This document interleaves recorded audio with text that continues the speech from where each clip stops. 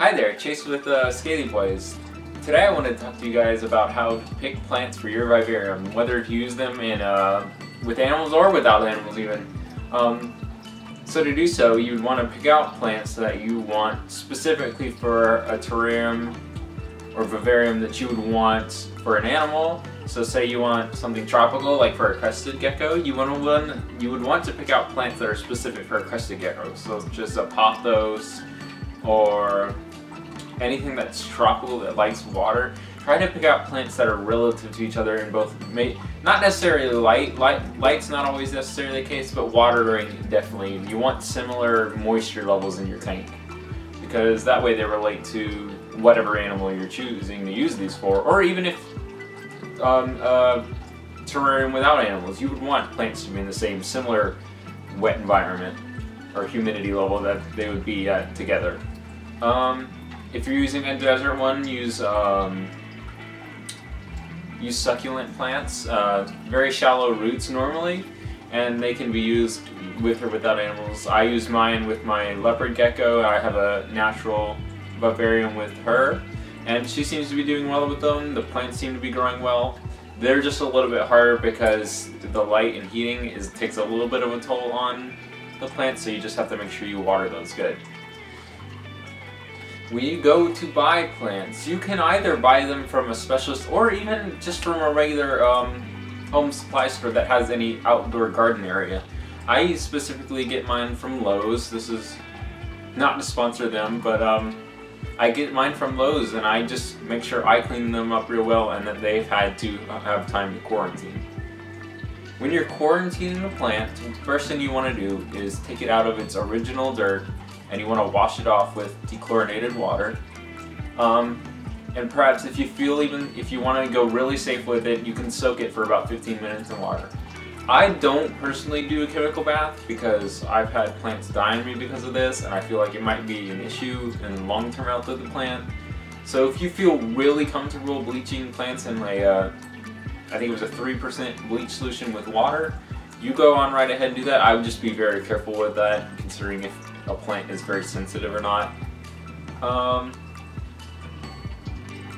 After you've cleaned it and gotten rid of the soil that came with it, I would replant it into all natural soil. Oh god, what's the word? Not all natural. Or I would plant it in some organic soil in a little plastic pot and let it sit for a month. That way, any toxic pesticides, chemicals, unwanted nutrients from the plant can be washed out and into that dirt, and that way you have a quarantined plant you want to do that for like a month. I set mine all up in the same area in a large Tupperware, put a growing light over it on a timer. That way I don't have to worry about are my plants getting enough light, and if not, you can always move them away from the light, because indoors you can control the lighting. And I spray them, depending on the plant, whenever they need it with dechlorinated water.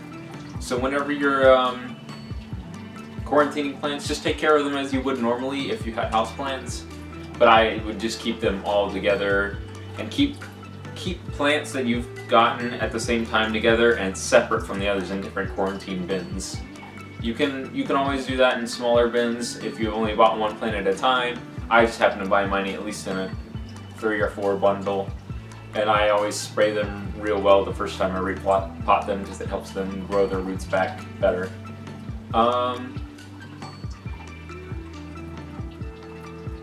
When I replant something, when I'm ready to put it in the terrarium that I want to, I make sure the soil is brand new, not the one that's been used, because that's most likely been has some bad toxic material in it, probably some hard metals maybe. But I always use new soil in the vivarium, one that's safe for pets, especially some more organic soil. And then I make sure I plant it real good to the the roots are facing downward real good, really perpendicular to the ground level at which it's at. And I make sure that it's very stable in which I plant it, and then I let it grow again for probably about another month. That way it grows in. And if you have a larger climbing pet, one that gets all over the plants, they won't knock it down or knock it around for knock it out of its planter or with the way it's standing up. Do not be too worried if some of the plants start to be dying off, because die-off is natural. When moving a plant, it becomes stressed. There's not really a whole lot you can do about it, but it'll be natural. You'll notice it. A few leaves will wilt here and there, but normally it won't be too bad. There are special cases where it'll be pretty bad, but eventually they'll grow back. I think a case of this would be a begonia, probably. They're pretty known for being pretty sensitive. But yeah, just be careful of what just be careful of what plants you get for your pets, because you don't know whether it could be toxic to them. For reptiles, it's not that bad of a case unless your reptile specifically eats plants, but in which case most don't, so they don't really have a toxicity worry about them. I would still be concerned slightly, depending on what your pet is, what kind of skin it has, the scales on it. Just be concerned about maybe if the point that plant might be dangerous to your pet specifically. I make sure once they're in the vivarium to take good care of them, especially if they have an open top in which moisture can escape. I spray them down twice a day. But if you have a closed enclosure, you can spray down good real once. And like if it's air sealed, you can spray it down good once. And it should be good for a while until you do a maintenance or cleaning of it. And then it should be good until, you know, until you open up the next time. So that's mostly for terrariums that you look for decoration at and you build without any specific animal care.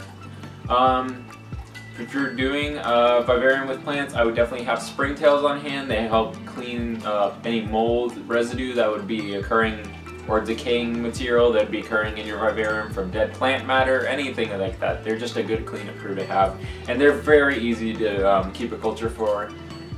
Just make sure they're in a warm spot and they have water and food to eat off of. But other than that, having a plant full of vivariums, even if you don't have a naturalistic background, can be a very nice addition to your pets that they might really enjoy. Thank you for joining me here today. I don't know if this video is very long. Maybe not do that.